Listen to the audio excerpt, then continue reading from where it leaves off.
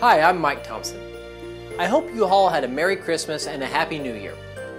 I hope some of you were able to make the Christmas ornaments that I showed you at the beginning of the year. If you did, drop me a comment. As we enjoy the last day of 2018, I'd like to thank you all that have subscribed and continue to stick with me through the good videos and the bad. Let's take a look back at projects of 2018. Hi, I'm Mike Thompson. Hi, I'm Mike Thompson. Hi, I'm Mike Thompson. Hi, I'm Mike Thompson.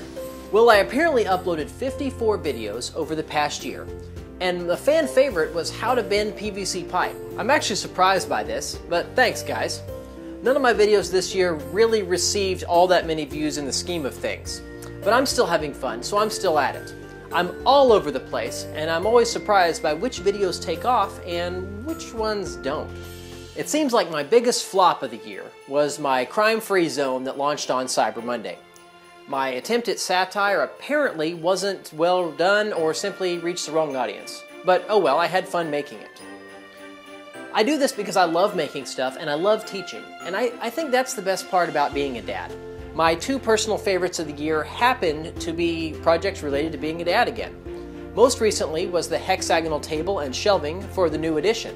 The little guy actually made his first appearance in that video, alongside his big brother, who helped out a lot with that project.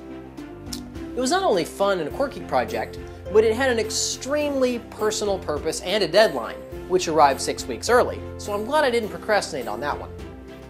My other favorite project for the year had to be my electric foundry.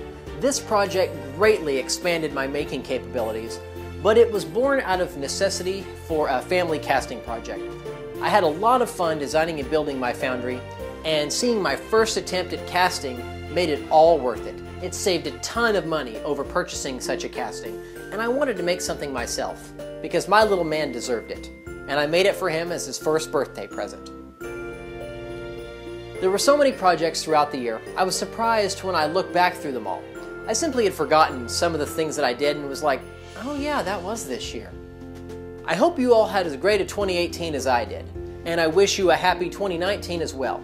I'll be back soon with a whole year's worth of new projects for you. Well, go ahead and subscribe if you haven't already. I'm Mike Thompson, and thanks for watching. I really appreciate it.